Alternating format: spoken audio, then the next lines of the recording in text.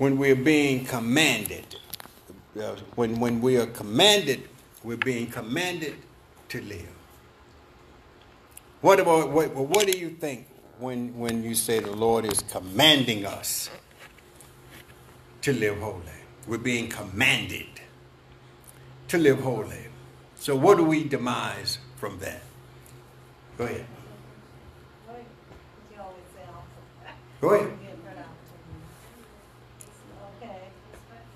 Huh?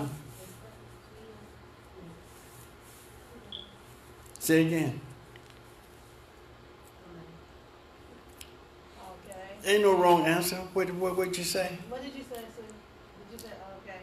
I use the analogy like on your job. You can ask your people to do something. Or when you give them instructions. Okay. When you come in, you're telling them. You're telling them. You're telling them what to do. What to do. Giving them an option. Right.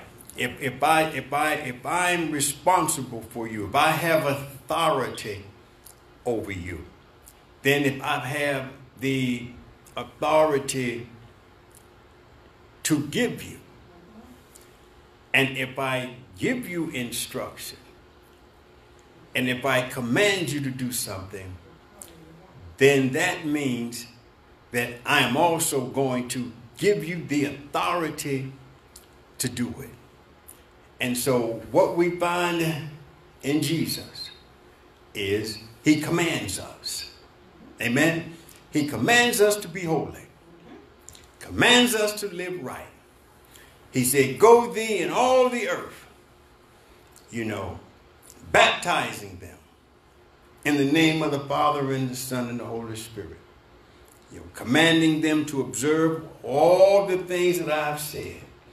Then he said, and lo, I am with you always, even unto the end of the earth.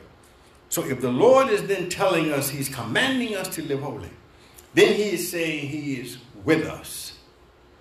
So what then would be our purpose, our focus?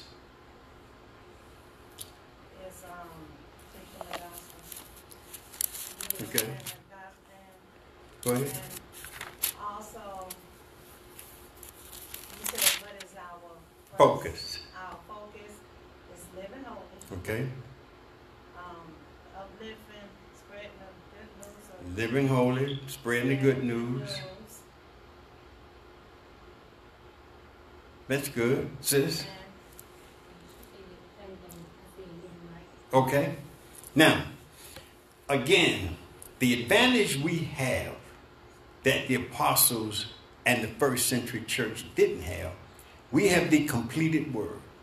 So we've got all the promises that God intended for us to have. I heard the Lord say through Peter, he said, when you got saved, you were given everything, all things that pertain to holiness. Did he not? And power. So he gave you everything that you need to be holy. Gave us everything we need to live a life that is pleasing to him. And also, Pastor, when you look at it from the spiritual realm, not only he gave us the power, but also he demonstrated to us in the flesh when the Father gave him all power and authority. He demonstrated to us in the flesh walking along. Amen. Mankind to show us that it is possible to be done. Amen. And that's where we're going. Praise the Lord for that comment. We're doing a series now, and we're going to be in this thing for a moment. We're going to be in this thing for a moment. It's called Molded by the Master. And it is if you want to get the power of the gospel, greatest preacher that ever preached was Jesus Christ. Greatest sermon ever preached, the Sermon on the Mount. Greatest miracles ever performed by Jesus. Greatest leader there ever was. Greatest quotes there ever have been told were told by him. not necessarily the Bible itself. The entire Bible speaks to God. The entire Bible speaks to Christ. It speaks to his being. It speaks to his majesty. But if you want to walk on water,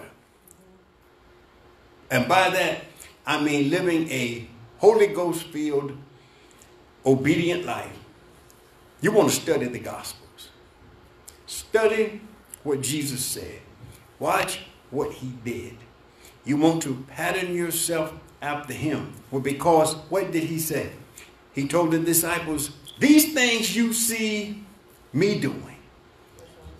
He said, greater things than these shall you do. Why? Because I go to the Father. So when he went back to glory, the job being finished, then it is not that we're going to ever be greater than him. What he meant by that, we would have access that he didn't have. We would have the ability to travel that he did not take advantage of. Now, remember, he was God. He was Jesus the man, but he was also God. So if he wanted to, he could have went anywhere he wanted to. But he chose a natural existence for the most part. He didn't fly nowhere. He didn't disappear in Africa and then reappear in Germany. When he went somewhere, he walked. The only time he ever rode was when he rode the donkey from Bethany into Jerusalem on Palm Friday, on Palm Sunday. So, well, even when Jesus was riding on the boat, Jesus was really riding from one side of the Sea of Galilee or the Jordan River to the other. He wasn't traveling the Atlantic. He wasn't traveling the Pacific. When Jesus was on the ship, he was only going from one side of the sea, of the land, of the area he was in, to the other side. But then he said, Peter said in Peter 1, 2 Peter 1, according as his divine power hath given unto us all things that pertain unto life and godliness, through the knowledge of him that has called us to glory. You want that glory? Then you got to learn of him. He said we have been given according as his divine power had given unto us all things that pertain unto life and godliness. But you can't stop there, because the scripture says through the knowledge of him that hath called us to glory and virtue. So number one, this is about living holy. This is about a life of holiness. This is about being called. If God didn't call you, he's not even talking to you. If this is not about you living holy, he's not even talking to you. How do I know? Because he said, whereby are given unto us exceeding great and precious what? Promises. 2 Peter 1:4. That by these ye might be partakers of the divine nature. Of his divine nature. Again, you are not going to partake anything until you first learn it. We are not going to get holiness through osmosis. What do I mean by osmosis? It's not dropping out of the sky into your head. Jesus said you've got to work out your own soul salvation through what? Fear, reverence, and trembling. Taking it serious. So he says, being partakers of the divine nature, having escaped the corruption that is in the world through lust.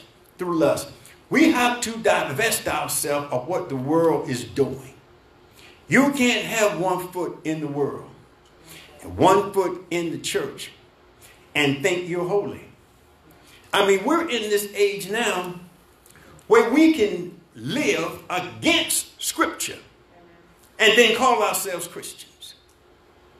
You can't support a lifestyle that is against the Bible and then call yourself a Christian. And I heard the bishop say something the other night that I 100% agree with. Here is an oxymoron. There is no such thing. Don't get it twisted. There is no such thing in existence as a Christian homosexual.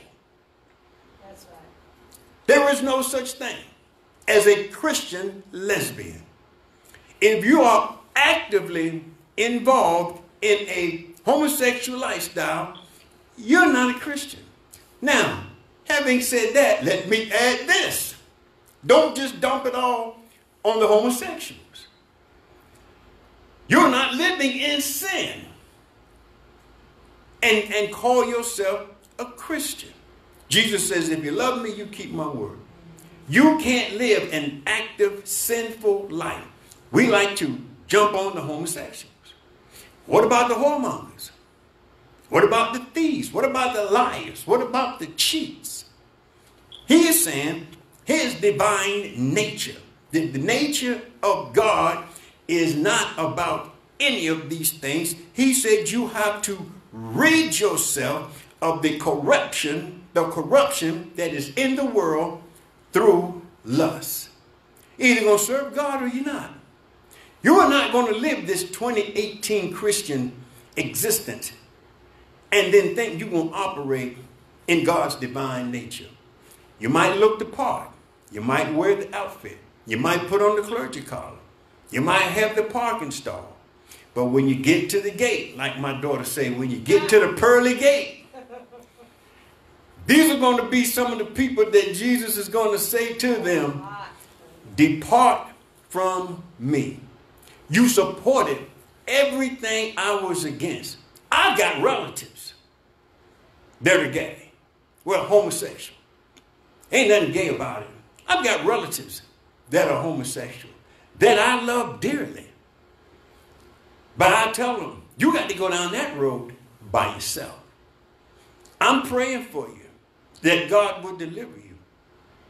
And that's why when people walk into this church, folks come in here, they are not saved. They're coming in here as they are, with love and kindness have I drawn them. But we are not conforming to that lifestyle.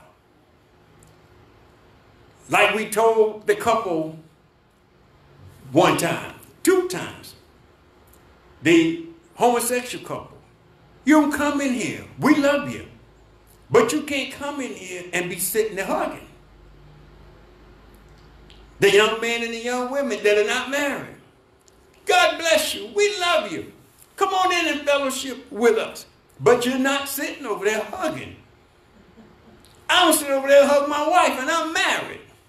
Not in church. This is God's house. There is nothing sanctified about the church anymore with people. But they think that they are Christians and they think that God is honoring them. Watch this. He said, beside this, giving all diligence, add to your faith virtue. Virtue is character. Character is being honest. I mean, we all have dropped the ball at one point or another. But virtue means you have character. Then it says, God bless you to the saints coming in. Add to your giving all diligence, add to your faith virtue, virtue knowledge, to knowledge temperance, to temperance patience, patience godliness, and to godliness brotherly kindness, and brotherly kindness charity. We got to treat folks that are not saved, you got to treat them right. You think for 1 minute that a person living in sin is going to let you preach to them and you treat and talk to them like dirt. I don't preach in people's life. That's never been my style. I'm going to preach the gospel. Now, the gospel will find you. I don't have to sit here and preach nobody's life. Matter of fact, I've had people come up to me after service and try to explain something to me that they were doing in their life. And I had to stop them and say, you may not believe this. I have no idea what you're talking about. Neither do I want to. That's you and God. That's your conscience. That's the Holy Spirit working on your conscience. And that's the way it should be. Amen. When God's word go out, he said it's not coming back void. But we got to love people to the point where they will listen to you. If I care for you, if I show you love and kindness, if I demonstrate for you that I really care, which means helping you when you're in need, ministering to you when nobody else will, being there for you when everybody else has turned you down. I don't mean to the point where you're using us, but being honest. People know when you're for real. You be a blessing to people, and then it's a look people have, Sister Jessica, when they expect you to say thank you. They got this look when they do something for you. They have this look. You should be saying thank you. Then we turn around and say, I did it as unto the Lord. Well, if you did it as unto the Lord, you should be looking for no thank you. Amen. Are you with me? Amen.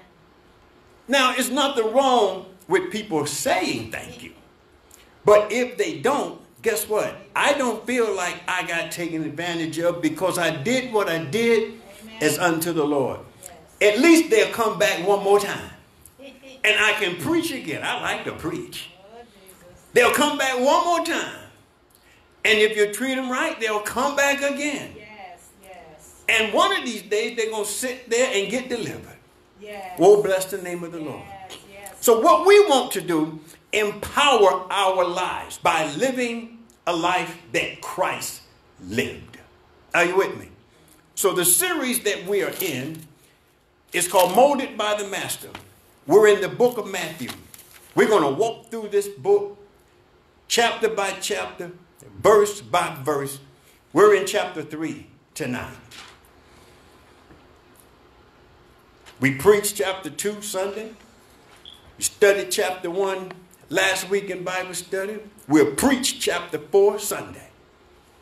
Is that right? Is that okay, Trayon? Amen. Matthew chapter 3. Let's read it. In those days came John the Baptist, preaching in the wilderness of Judea, and saying, Repent ye, for the kingdom of heaven is at hand. For this is he that was spoken by the prophet Isaiah, saying, The voice of one crying in the wilderness, Prepare ye the way of the Lord, make his paths straight. And the same John had his raiment of camel's hair, and a leathern girdle about his loins. And his meat was locusts and wild honey. And he went out to him into Jerusalem, all Judea and all the region around Jordan, and were baptized of him in Jordan, confessing their sins. But when he saw many of the Pharisees and Sadducees come to his baptism, he said unto them, O generation of vipers, who hath warned you to flee from the wrath to come? Bring forth therefore fruits, meet for repentance. And think not to say within yourselves, We have Abraham to our father. For I say unto you, that God is able of these stones to raise up children unto Abraham. And now also the axe is laid unto the root of the trees. Therefore every tree which bringeth forth not good fruit is hewn down and cast into the fire. I indeed baptize you with water unto repentance. But he that cometh after me is mightier than I, whose shoes I am not worthy to bear. He shall baptize you with the Holy Ghost and with fire, whose fan is in his hand. And he will thoroughly purge his floor and garner his wheat unto the garner, but he will burn up the shaft with unquenchable fire. Then cometh Jesus from Galilee to Jordan unto John to be baptized of him. But John forbade him, saying, I have need to be baptized of you, and comest thou to me? And Jesus answering said unto him, Suffer it to be so now, but thus it becometh us to fulfill all righteousness. Then he suffered him. And Jesus, when he was baptized, went up straightway out of the water, and lo, the heavens were opened unto him, and he saw the Spirit of God descending like a dove and lighting upon him. And lo, a voice from heaven saying, This is my beloved Son, in whom I am well pleased. May the Lord add a blessing to the reading of his word.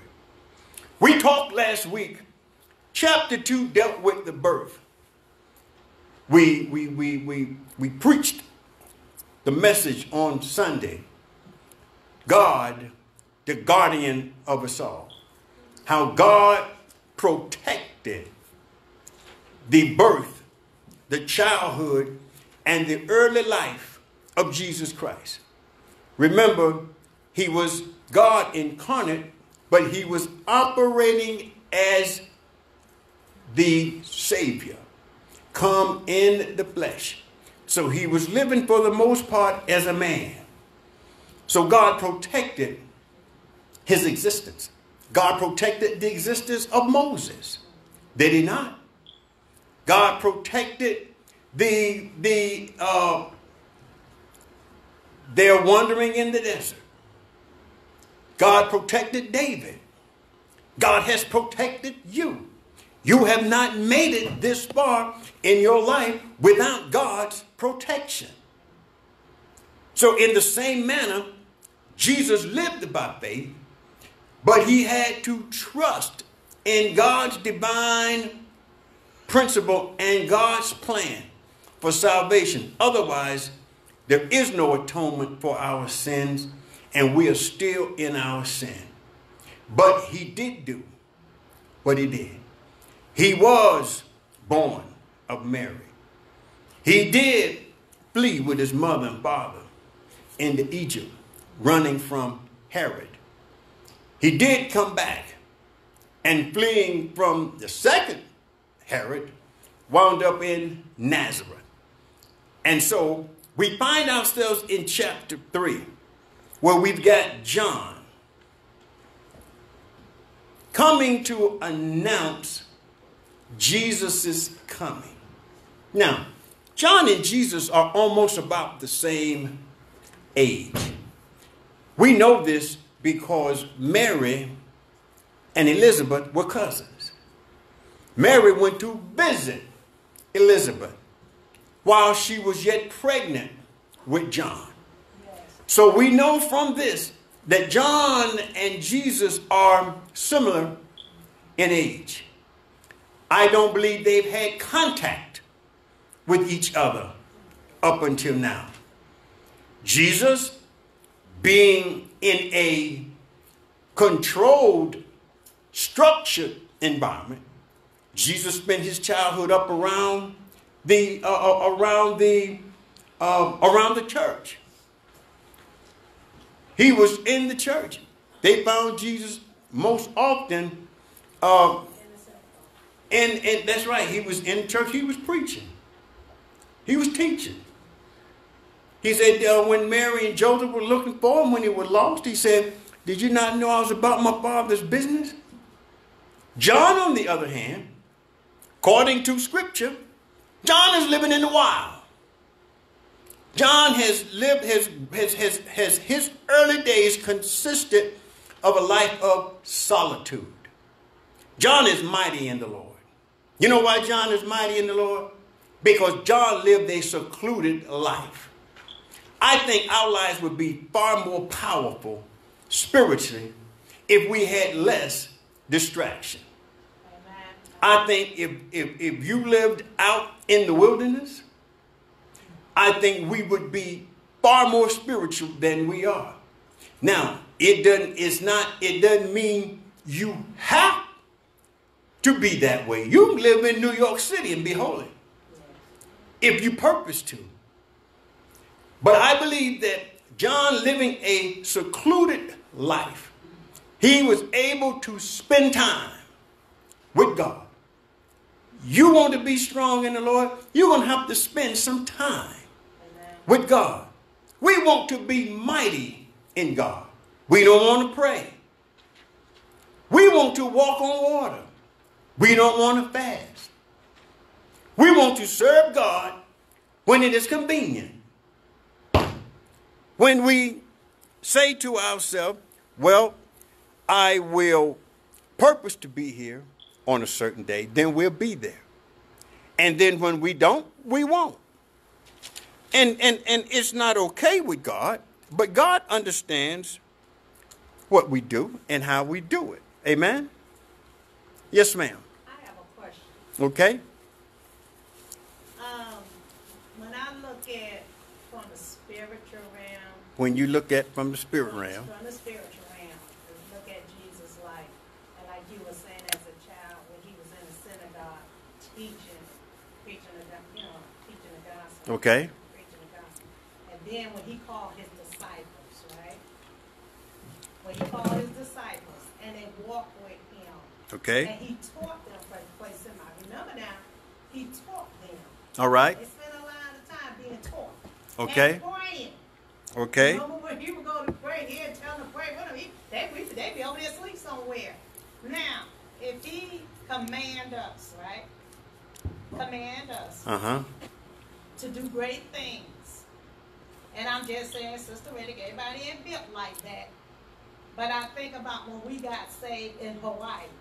And we didn't have nowhere to go. We could only go to one end of that island. We on an island, right? We didn't have a lot of distractions. I think about when I worked, and I did labor work. Okay.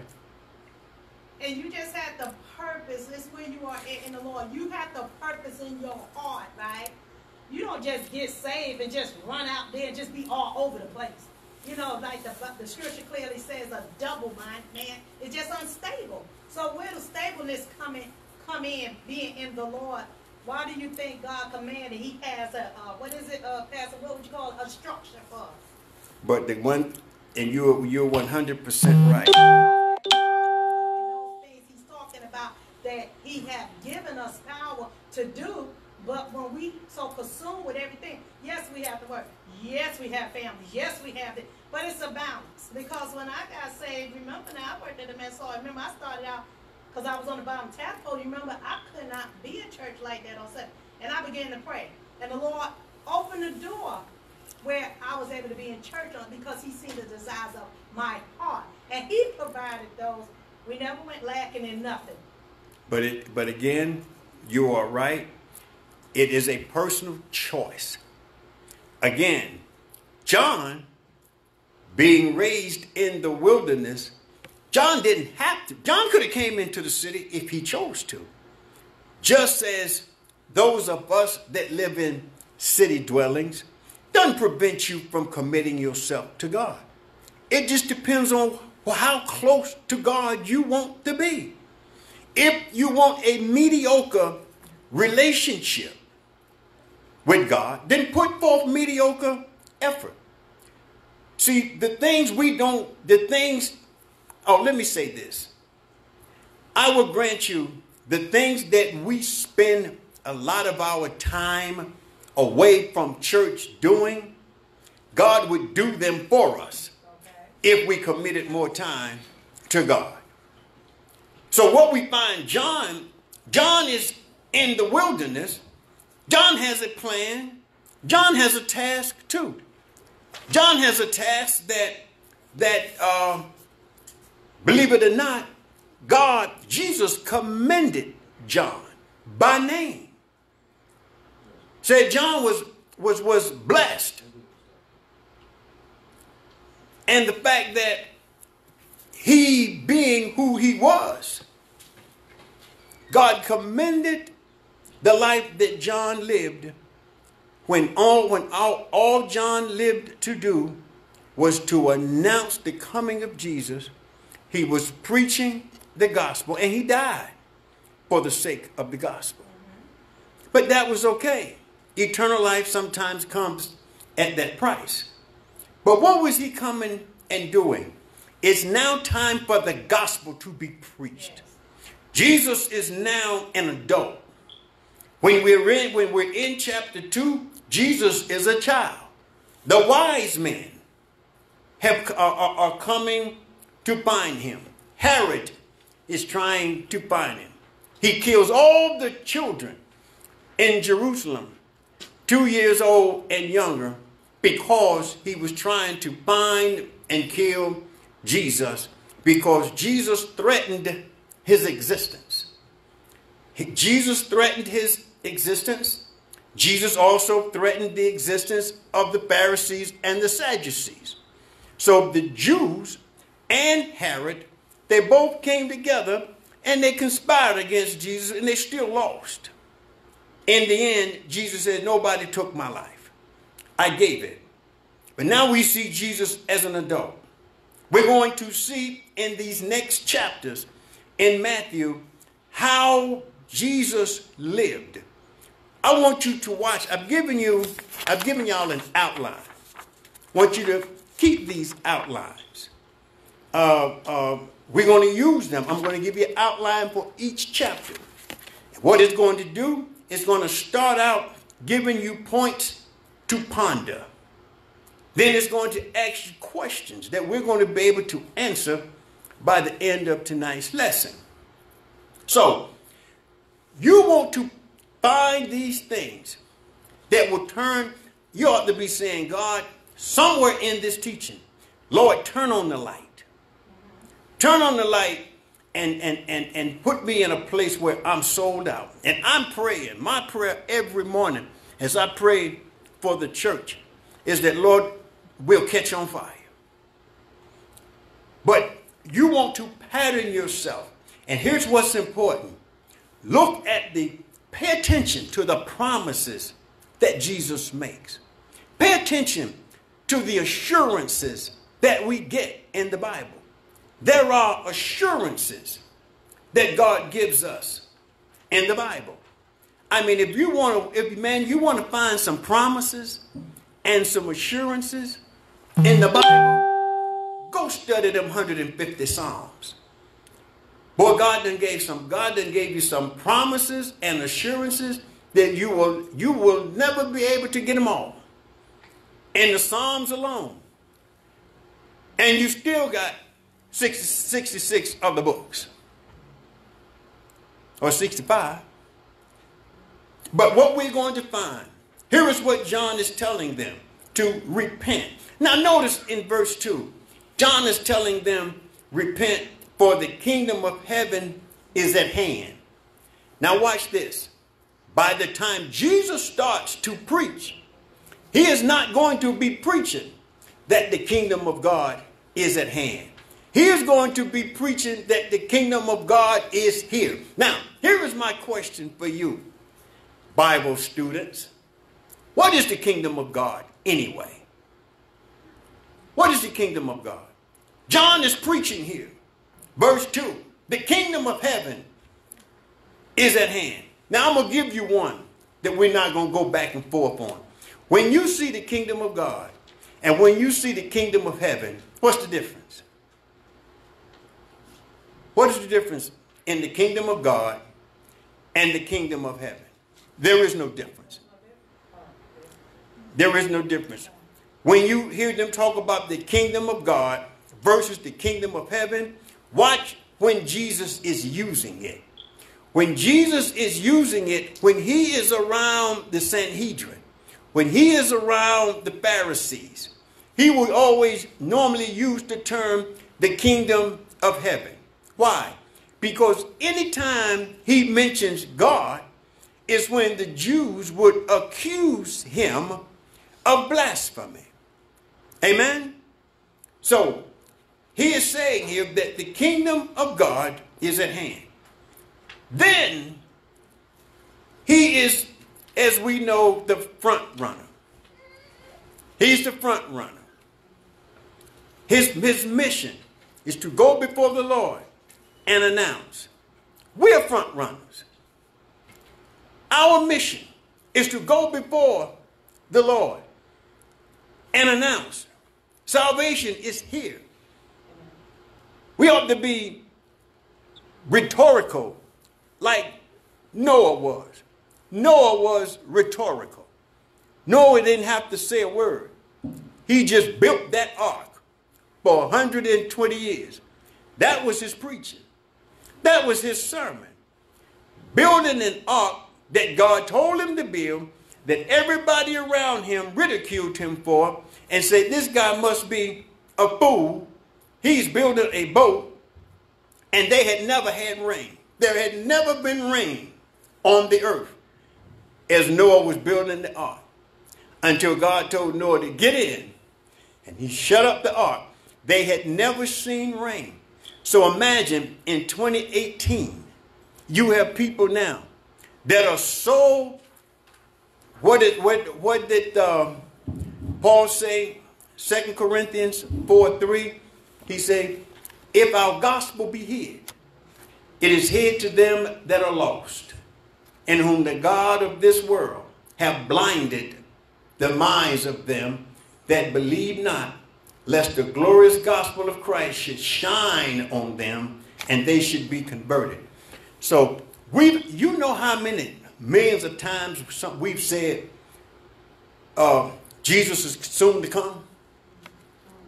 We've been preaching Jesus is soon to come for 2,000 years. Because from the day he left, he promised to come back. So by now, people are complacent. Even Christians in the church are asleep. They're not thinking that the Lord is soon to come. They seem to think they're going to get sick. Everybody's going to get sick. And God is going to give us 6 months to repent while we're laying in our hospital bed. You got to be careful about those bedside conversions. You don't know how sincere your own heart is. How many of us have watched people get saved only to see them 6 months later or a year later, they're back out there in the world? And they say, well, in my heart, I believed in my heart that I got saved. Well, I got one word for you there, friend. The Lord say that the heart is deceitful and desperately wicked. Don't stop believing your heart and start believing God's word. This is the problem with the church today. They are following their heart, and the other half is following their head. But nobody's following the book. And I don't care what kind of book you go and buy. You go to the store, I go to the store, I buy a book. I buy a book for the purpose of getting that information. I'm going to believe that book.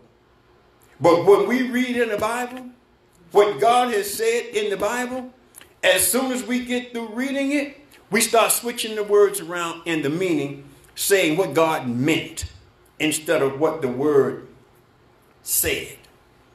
So John is saying the kingdom of heaven is at hand. That means it is here. It is here now. The parable of the 10 virgins is a real lesson that we should learn. Because when the Lord comes, some folks are going to get left out. They're going to be outside in the dark with no light. Because they think God is coming tomorrow. Or they think God is coming next year. But when they have a massive stroke and they wake up and they're standing before either God in his glory or God in his wrath, it's over. Your kingdom of hand is done. We got folks, I'm waiting on the Lord. When you go out there tonight And I heard Jesus say, thou fool, this night thy soul is required of thee. Then as far as you are concerned, the Lord is coming back then. John is saying, the kingdom of heaven is now. You need to be getting ready now. You need to be living your life now, as if God is coming tonight. And you can't live one way and then profess something else. And I will tell you why. You will only live that you believe. You will only live those things you believe. You're not trusting God with anything until you believe that God will do it. You're not trusting in biblical principle unless you believe God to do it. And when we don't trust God to do it, we never know God will do it. The best thing for faith is answered prayer. The more God answers your prayer, the greater your faith becomes. I made the mistake, Sister Lassiter, many times, saying, Lord, just strengthen my faith. Boy, you better be careful when you say that, because then God puts you in positions that only he can deliver you from. Money can't help you. Friends can't help you. A job can't help you. Doctor can't help you. You're sitting there in the midnight hour, and the only thing you can do is trust Jesus. Then he delivers. So then God is saying, now you know I delivered. And if I delivered once, I'll do it again. So how do I know he's delivered once? Well, in addition to what I've seen with my eyes and experienced in my own life, I got this thing right here. From Genesis to Revelation of things that God has done. And he's the same God. Well, doesn't it, that scripture say the just shall live by faith? Well, We should live. I mean, he did. Everybody got to live by faith. Right, that's what I'm saying. But like you were saying about, God had manifested himself in different ways to us. Like you were saying, there were times when we know we had no money in the bank, and the Lord would just leave us go and check the account, and money just and these there. I mean, and these are the we had no money. superficial things. I mean, we found ourselves in places where we had to trust God. When we opened this church, it was God. It was all God. The people told us when we got to this town, you will never get this building. They said, matter of fact, the exact words was, them white folks is not going to give you this building. And I remember saying, you're right. They're not going to give it to me. God is going to give it to us. And here we are. If you never trust him, then you will never be able to stand tall in the Lord. You will always trust in your own strength. And it goes back to what David said in Psalms 33 and 16. He says, there is no king saved by the multitude of a host. A mighty man is not delivered by much strength. A horse is a vain thing for safety. Neither shall he deliver any by his great strength. The Bible says that except the Lord build the city, build the house, they labor in vain that build it. Except the Lord watch the city, the watchman waketh but in vain. We got to learn to trust God. Yes. In spite of. Then we can move in God's direction at God's time. That is the only way you're going to be in place when the Lord comes. Folks are going to miss out. I'm telling you, Sister Lashley, they're going to miss out because they're lukewarm. They're lukewarm already. And they're saying, one day I'm going to catch on fire.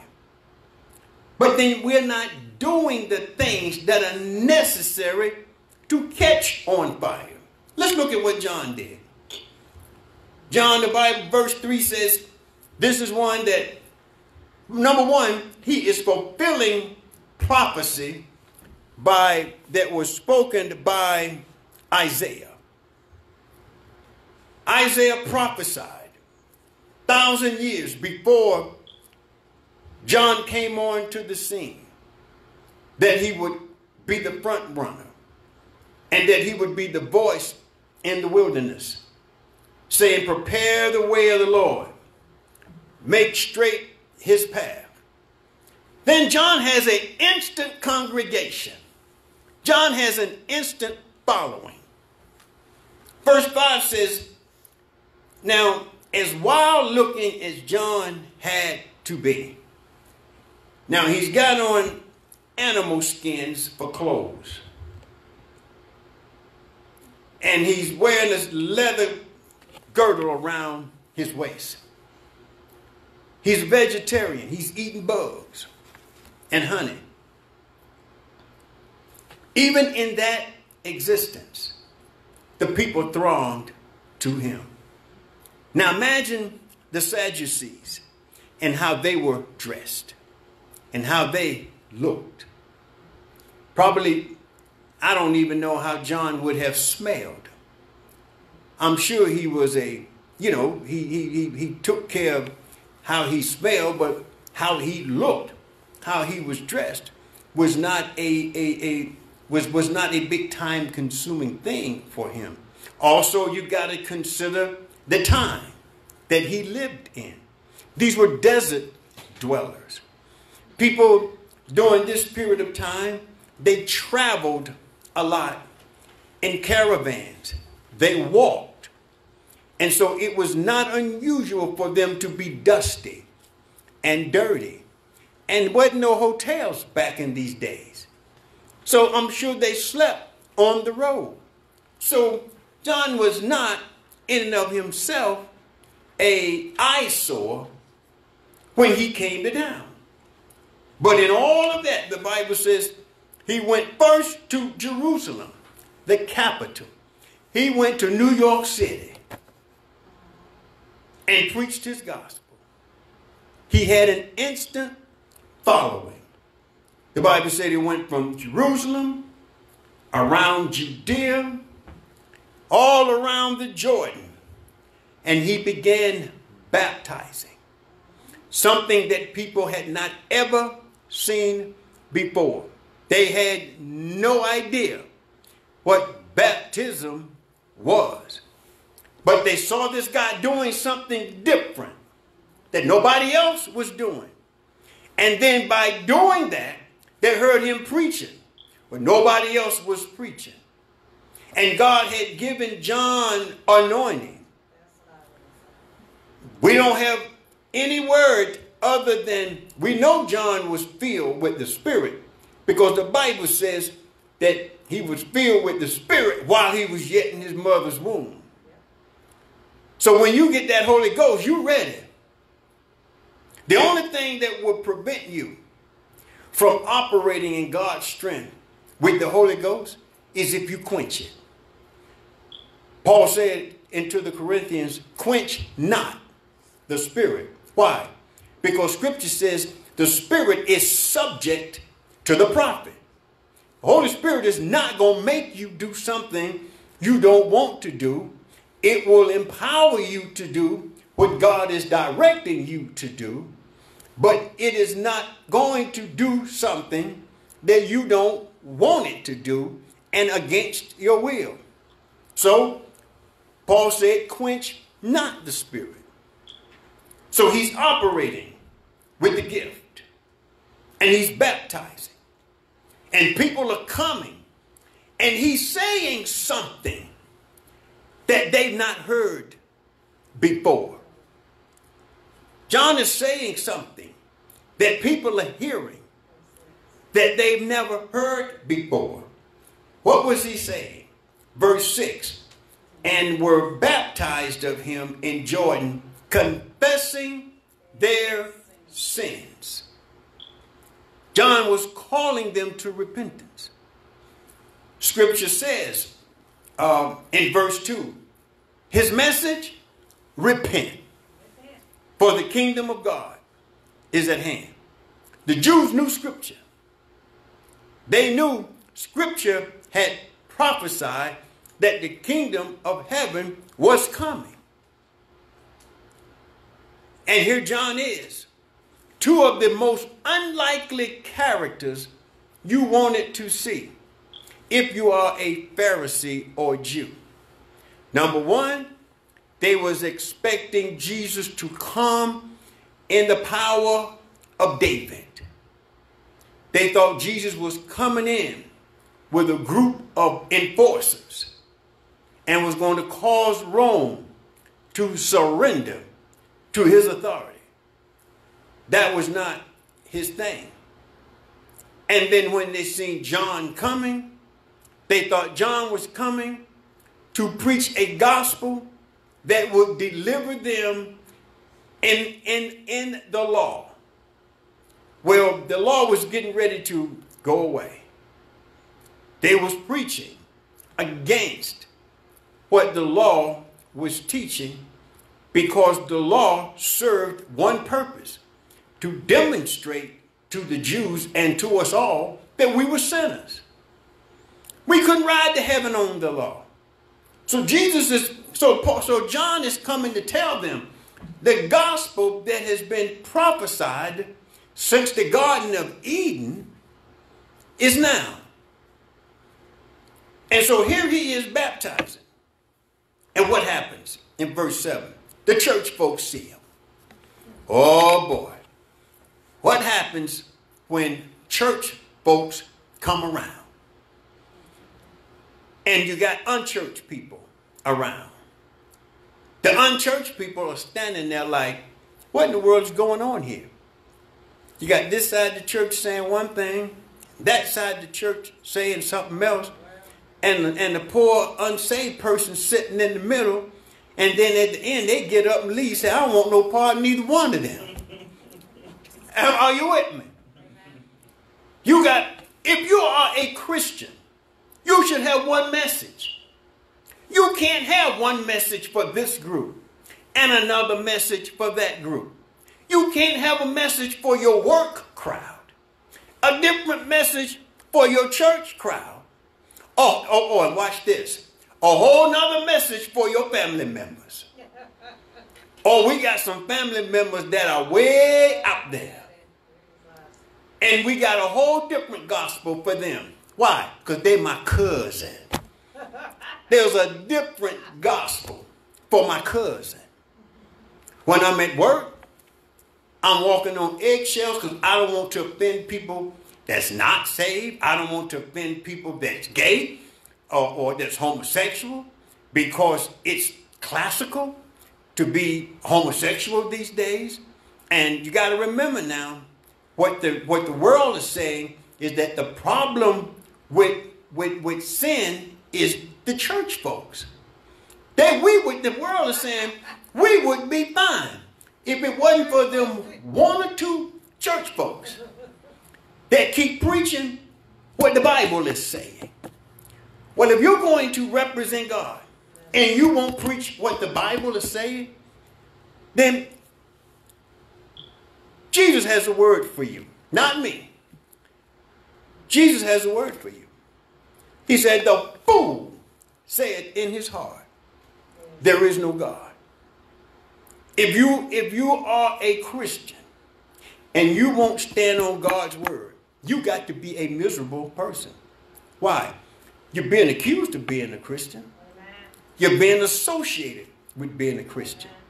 But you're not getting any of the benefit of the most powerful God, Yahweh.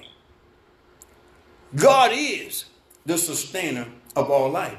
You can't lose with God. Now, some people are not given to openly professing their faith. I get that. But don't sit in a crowd and people asking you your opinion and you start opinionating things that are clearly not in the Bible. If you are going to call yourself a believer, but then you are not going to stand for what's in the Bible, then go somewhere by yourself and don't say nothing. But don't profess to be saved. You cannot. You got a local political race.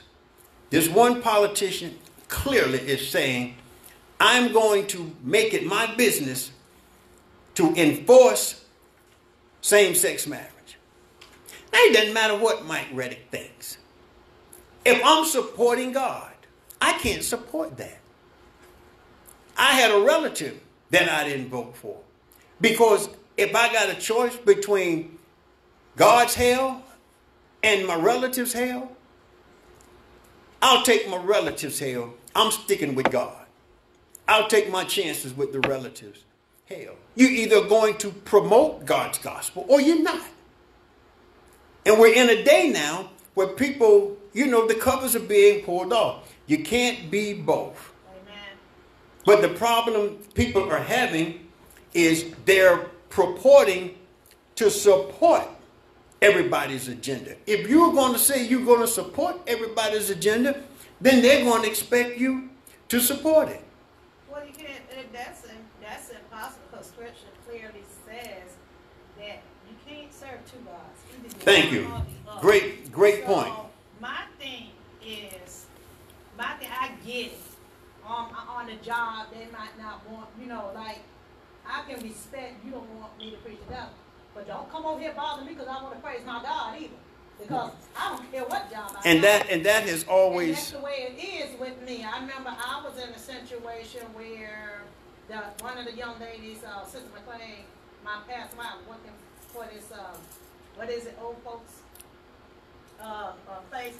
Assisted living. Assisted living. Yeah. And one of the ladies went back and told the boy, they said no more prayer, right? And we couldn't uplift the Lord. But then you demon over there want to sit there and praise your God and do what you want to do, but you're going to tell me. And so I sure did. I went the next day and I praised my God. And how are you? I'm blessed and highly favored. And she went back and told us, so the boss came to me. I said, you're telling me. Now that's where the freedom of speech. I'm not over there bothering her, but I can stay in my area. Okay. And I'm not ashamed of the gospel because what's in you going to come out. And God have always, that's why I don't understand. I get it like Pastor's saying on his job. But then you want to sit over there talking about that you, atheist, but then you can't respect me because... Well, and then the big issue... I tell you I'm saved, and then you want to come up, no, that's not the way God works. And he always, I believe this, that he will see us too, because he don't allow me to be in those situations. I'm talking about making $4,000 a month, okay? And I was like making good money. But I never, ever backed off who I am or whose I am. You see what I'm saying? I never... Well, and it's not really about what other people do. My issue is this. Everybody supports their cause but church folks. Exactly. That's what I was saying. The Muslims, they're going to have their thing. Yes. Your LBGTQs, yes, they're going to have their thing. The Masons. Your Masons, yes, they're going to have their thing. I mean, your Nazis are going to have their thing. The KKK going to have yes, their thing. The Republicans going to have their thing. The Democrats going to have their thing. The only people that will not stand up for what yes, they believe is church folks. Exactly. We will pick up the newspaper and we will see where they are teaching our 4, 5, 6-year-old children curriculum that is 100% against what we believe. And we won't even go to a PTA meeting. That's right. We won't even go down to the school and at least voice our discontent because we're so afraid somebody's going to mess around and do us like they did Peter and say, you was with him.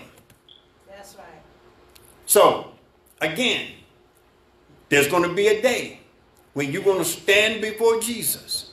And Jesus is going to say to you what you've said to him all your life. He's going to say, depart. Take your cross. Take your clergy collar. Take your position and your title. You're a pastor. you're a bishop, you know, you're a deacon, you're a church mother. He's going to say, take all of that and depart from me. I never knew you. Because when it came time to live what was right, we didn't live what was right. And we don't try and learn how to exist in this world and be Christian. I heard the craziest thing I ever thought I would hear T.D. Jakes say a couple of months ago when he was interviewed and they asked him if the LGBT community and the church could coexist. It was tragic. Here's a man with the largest congregation in the United States. He had an opportunity to stand up and preach the gospel. And he stood up and said, well, you know, each church has their own thing that they believe. There ain't no church that got nothing they believe. If you're not believing what God says, you're not a church. How you going to be a church and be against God? And we let, instead of preaching the gospel, instead of preaching and teaching deliverance, we let the world come into the church and convert the church. This is why churches are all watered down and useless. Man, we watched some miracles happen in this church this year. Am I wrong?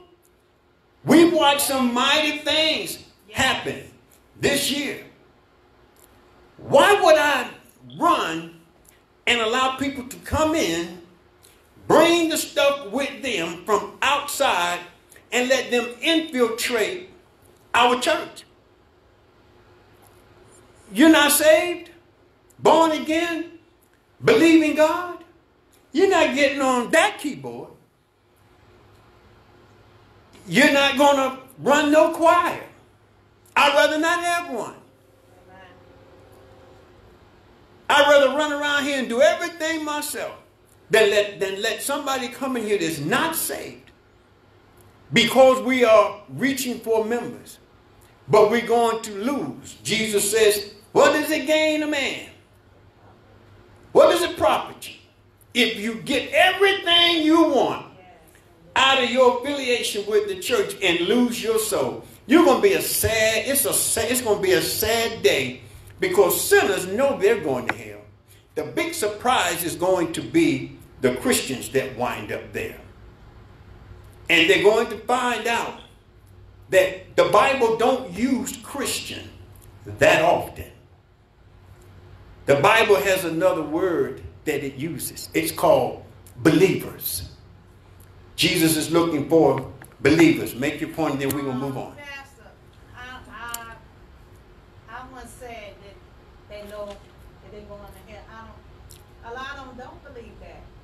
Some don't believe there's a hell. Sinners, I've talked to a lot of them that don't believe there's a hell.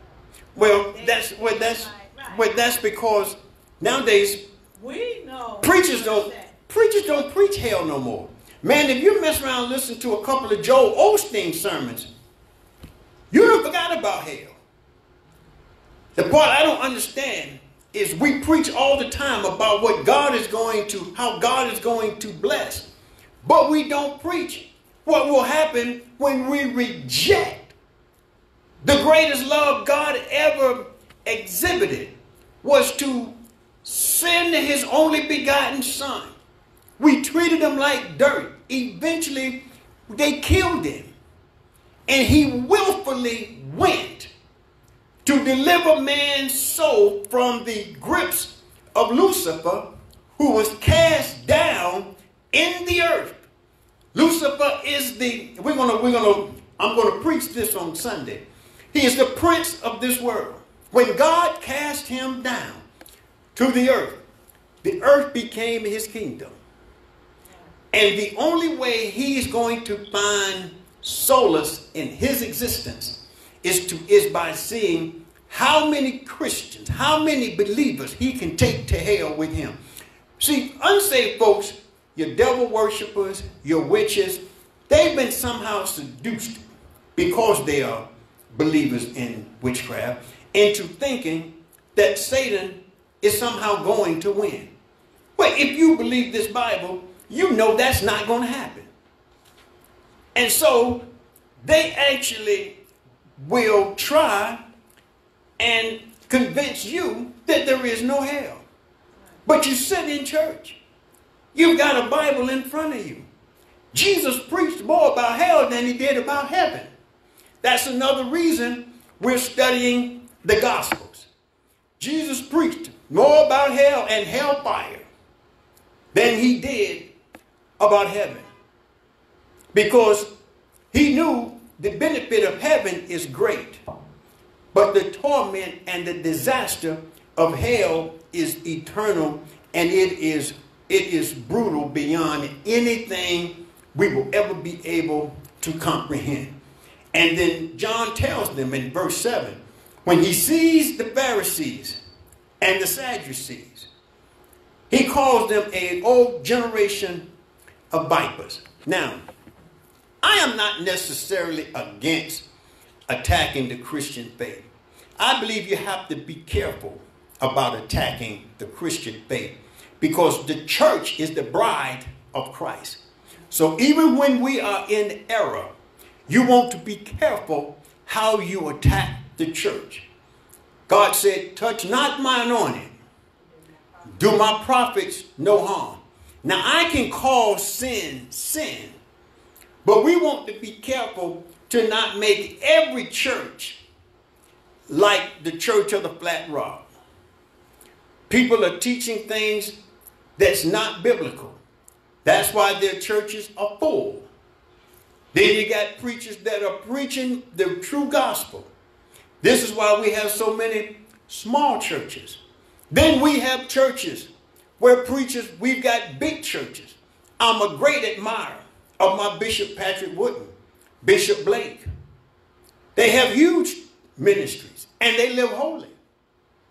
I know they live holy. I grew up around them. I don't know what T.D. Jake did when he was young, but I watched Patrick Wooden come up through the years. I know how he lives. I have no problem believing that mega church is brought up in holiness. But we got to teach it God's way. John called them a generation of vipers, not a group. He didn't say you vipers. He called them a generation of vipers. We are living in a generation that no longer believes God. Because the world has been seduced into thinking that no matter how bad we are, God will find a way of saving you. This is why the Bible teaches that the only unpardonable sin is to deny what the Holy Spirit is doing, in that the Holy Spirit is promoting Jesus Christ, the only begotten Son of the living God. When you deny what Jesus did on the cross, and when you deny what the Holy Spirit is doing in the life of humans on behalf of Jesus, God will not forgive that. Because he has given us every opportunity to come.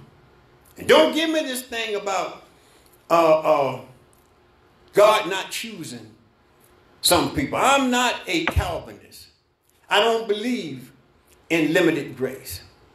I heard my Bible say God would that all would come unto repentance and receive the gift of eternal life. And the gospel will be preached. And some of us, and here's something else you need to recognize. You don't want to preach with your mouth? Tell you what, Willie, live the gospel. Most people, you will get further living the gospel than preaching it. Everybody can't be a preacher, but everybody is an evangelist. We all have the ministry of reconciliation. So if you live God's anointing, people will see God's anointing on you. And they will be drawn to that. What Willie got that I ain't got? I mean, he black like me. We live in the same neighborhood. But he always looking like he's all right. And I'm always in Lodabar. It's God's grace. It's the anointing. It's called peace. Like a river. When you have God's peace, hell can be all around you. But you have God's peace. The Bible says that God knows how to bless the righteous in the midst of the wicked. Yes, that's right. Living holy is not hard. The Bible says that the life of the transgressor, we've got to learn how to live holy and stop being sound bites. We got to study this Bible. We got to live this Bible. Get out of that TV. Stop watching Hollywood Christianity. We was preaching about that Sunday. People started talking about the three wise men and how Adam and Eve ate the apple. Ain't nothing in my Bible about no three wise men or Adam and Eve eating no apple. When people tell me that, that tells me they ain't read their Bible. One thing I love about the Church of God in Christ, the Church of God in Christ teaches the Bible. Church of God in Christ preaches the Bible. Not to say that other churches don't. But I know what the Church of God in Christ does. So he says, O generation of vipers, who have warned you to flee the wrath to come? Now, here's what they saw. They saw John baptizing in the Jordan River. They had huge crowds of people in spite of the influence that the high priest and the Sadducees and the Pharisees had. Imagine that. Here they are, the leaders of the Jewish culture. And they come down to a river and they see a guy looking like a camel herder with hundreds, maybe even thousands of people he's baptizing. Then later on, John gets him some disciples. And they start baptizing. Preaching the gospel. Saying, repent, repent, and baptizing. Now, here comes the high priest and the Sadducees. They are more threatened now than Herod was. Because they're like, wait a minute. Now our power and our influence is being threatened.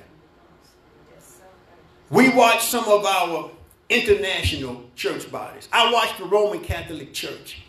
What do I see whenever I see the Roman Catholic Church in action, I think about the Sadducees. It's about power and influence. It's not about God. These guys stopped preaching the Bible a long time ago. And so what they were doing, they watched John come in preaching the gospel of Christ, which also demonstrated the power that the gospel has. If you preach the gospel, God's gospel, with just a little bit of anointing, what does it take to have a little bit of anointing? Live right. I mean, I've dropped the ball. Repent. Keep it moving. Now, when we say we are believers, it means if I drop the ball and repent, sinning ought to catch you by surprise. When we're born again, what we're saying is we're not in the sin business. It don't mean I won't sin. But when I do sin, it should catch me by surprise. Oh man, I didn't, it just happened. It should not be something I got up this morning and planned. You got to be careful when you're doing that. You might be living in a backslidden condition. You're certainly a carnal believer. But what they're seeing, they are intimidated by what they saw. And then John says to them, who warned you? Then he tells them, bring forth therefore fruit, meet for repentance. What does he mean by that? What he is saying is, You need to repent. What he is saying is you've got things going on. If nothing else, y'all have things going on in your theology that you need to repent of. John knew they didn't like Jesus. And I'm sure Jesus knew they didn't like Jesus. So John is telling them, I know you. I know y'all's lifestyle, which is why John preferred to live in the wilderness. Sometimes you're better off living somewhere by yourself than around a lot of folks that if you can't live holy. Saints, let me suggest this. If you want to live saved, find you saved people to be around. I know you can't control that at your job, but you can limit the people you affiliate with. Certainly you can eliminate people that are putting things in your spirit. You got people sitting around you. There's some folks on the job, they cuss like sailors. Cuss like sailors. You ought not to have a problem saying to them, you've been working with them 10 years. You ought to at some point have enough guts to say, excuse me, I really would appreciate it if you don't use profanity around me. Just like they tell you, don't talk about God around me. Just say to them, I really would appreciate it if you didn't use that foul language around me. But you know, Pastor, now, and then you got weird, like you said, just live holy. If you just live holy, some stuff you ain't got to tell people. I have had, you know, what you call it, the cuts. I mean, she can go. But the Lord bless where, you know, if they're slipped, I'm sorry. I mean, I got family members. They cuss like sailors, and they'll say 9 times, ooh, I'm sorry. Because they use profanity so much that it's just part of their conversation. But when they realize they've done it, they say, ooh, I'm sorry. Non-Christians appreciate you living like a Christian. Y'all think that especially like our relatives, and our relatives are a tough crowd because they knew us when we was out there wilding with it. Then all of a sudden you done got cleaned up and you think you somebody. No, but I'm living for the Lord now. I realize I was a scoundrel back in the day, but I'm living for the Lord now. And then you got to live it.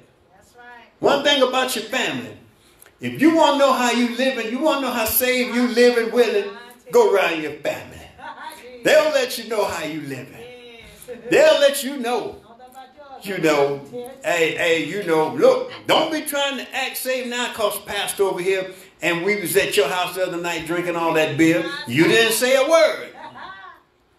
And now Pastor over here, you want to tell us to put the beer away. Well, at least you had respect for the pastor. Well, praise the Lord.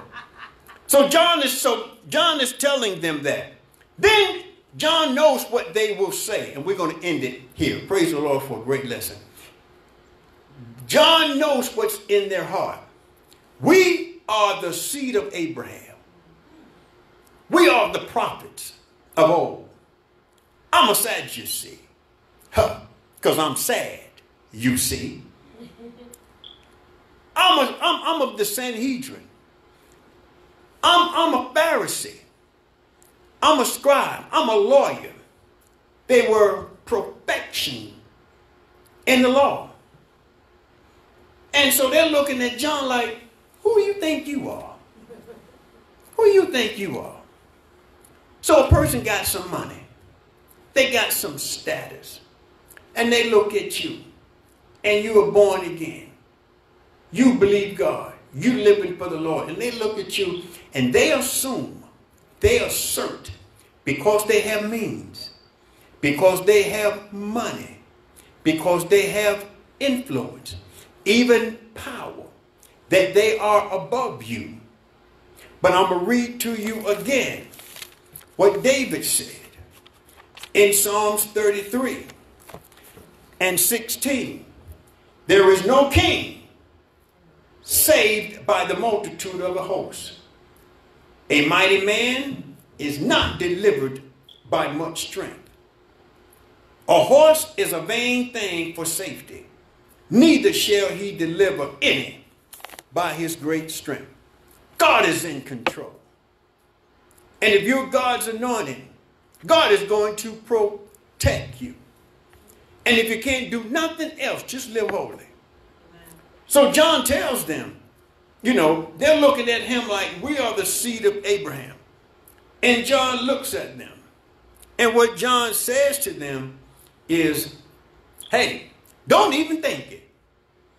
Here I am, uneducated. I don't even know if John could read. But John had the Bible in him because God put it in him. And he told them, don't think within yourself, we have Abraham as our father. Then John said something profound. He said, for I say unto you that God is able of these stones to raise up children unto Abraham.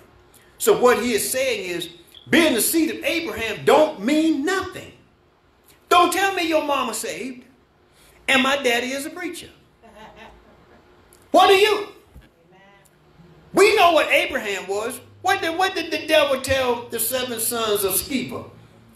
He said, Paul, I know. And Jesus, I know. But who do you think you are? So John is telling them, you can't live on Abraham's coattail. You can't live on the prophet's coattail. It was in the book of Ezekiel and Leviticus when God told Israel that the children shall no longer bear the sins of the father, and the father shall no longer bear the sins of the children. You in this thing on your own. You can't live on mama's salvation. You can't live on daddy's salvation. And sometimes we make mistakes in the church. Because I'm a bishop, I make my son a bishop. And my grandson a bishop. My son didn't even want to be saved. But I made him a bishop anyway. So what you did was you caused a real problem in that person's life and in the church. They got to live it for themselves.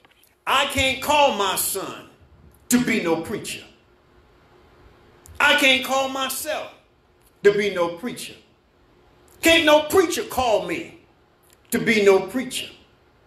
Now they can ordain me if I'm affiliated with a church organization. Only God can call you to preach. And if God didn't call you to preach, you don't have no business in the pulpit. And if God called you to preach, you ought to be preaching what God said. So how you going to call yourself a preacher and won't preach the Bible? Somebody tell T.D. Jakes what I said. We got to go. God bless you tonight, saints. We will finish up on Sunday. We're going to roll over into chapter 4, and we're going to start digging in to what Jesus himself is saying in our series, Molded by the Master. Come on, let's give the Lord a hand praise. Come on now. Come on, Sister Larry.